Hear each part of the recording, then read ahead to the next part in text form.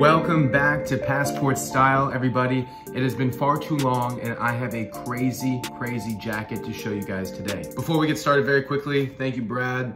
He had a piece commissioned.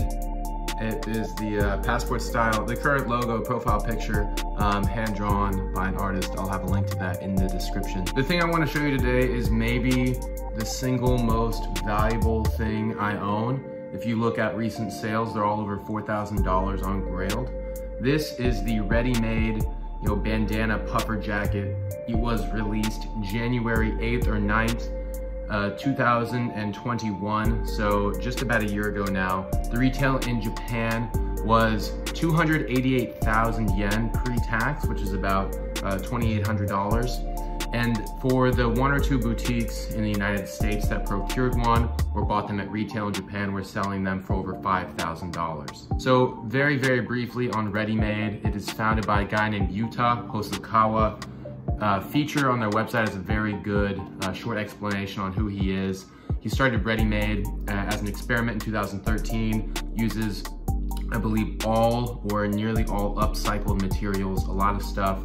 He likes to source dead stock US military textiles as a way to promote world peace. And more recently, he continues to just snap with collabs with Bape. Most recently, I think he dropped a jacket that was over $3,000, just absolutely insane piece.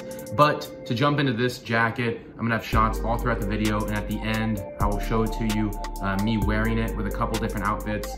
I absolutely adore this piece. It is not to mention extremely rare.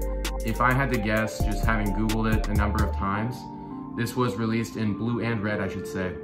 I mean, I just can't imagine there being, even 10 of these out there across both sizes.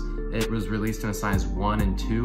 Size 1, I guess you could liken to a small medium, and size 2, kind of like a large to extra large.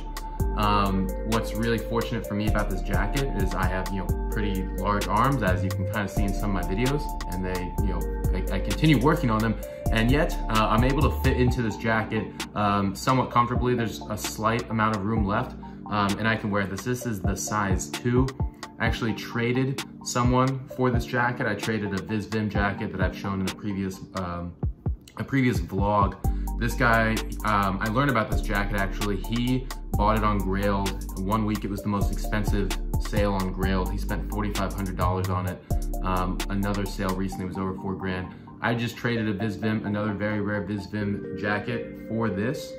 And what you're gonna notice is that this is made using completely, upcycled vintage US bandanas. So another reason there can only be a few of these is because it relied on Yuta Hosokawa finding enough bandanas in blue and in red and then putting them together to make these jackets.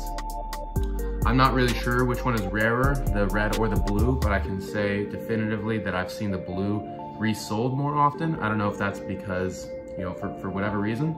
But there was also like a lighter weight version of this jacket, a parka. This is the puffer. There was also a parka released. You can Google around. They're really fun to look at.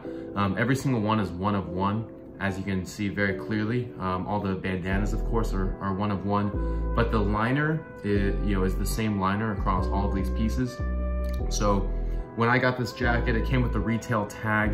It did come with a piece of, of replacement liner that's somewhere hiding in my closet. But the liner is absolutely beautiful. I love the colors of the flowers on here. There's one inside pocket that you can see, and it goes all the way to the bottom.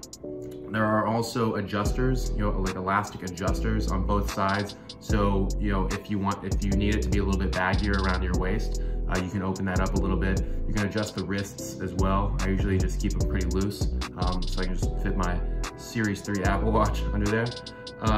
The jacket itself is very heavy. I mean, this weighs at least a few pounds, I think. Has very heavy, I forget the name of the Italian zippers, very premium stuff. I remember looking at photos of this online, and I remember thinking that the zippers looked kind of cheap, but that is definitely not the case in person. So I plan on holding this at least through this season. If you want to make offers on this, that's totally fine. I love, wearing things and then getting new cool things and just, always rotating my style. I'm gonna show you guys wearing this with shorts and long pants. Frankly, you can wear this with whatever you want, sweatpants, skinny jeans, shorts in the middle of winter with cap socks or short socks. I don't really care. This thing speaks for itself, and I really want to know your guys' thoughts on this piece. Is it worth the price? What do you think about the design? I'm curious about everything, and I look forward to replying to everyone below. Hit like, hit subscribe. I will see you guys next time.